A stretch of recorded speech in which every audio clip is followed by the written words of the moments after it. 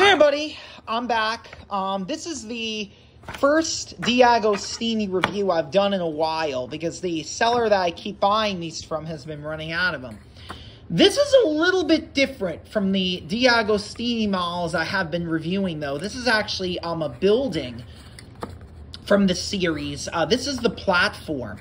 And this is similar to Elsbridge platform, actually, which is an old wooden railway item from the early 1990s. I think it's really rare nowadays.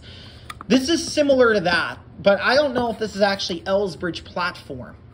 All I know is it's got a gray base. It's got brown, like, things here. It's got, like, this nice, sturdy top.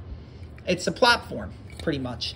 It's not an engine. So this is one of the buildings from the line. It's pretty cool. Let me get to the book here. There is still an issue for the magazine. This is called In the Floods. So let me read this to you guys. The platform is at the station beside the beach. Percy is waiting to collect the children. It has just begun to rain and they are running to meet him. So it's obviously a rain kind of thing. And there's James by the platform. Rainy rescue. So obviously this has to do with rain. Has to do with weather.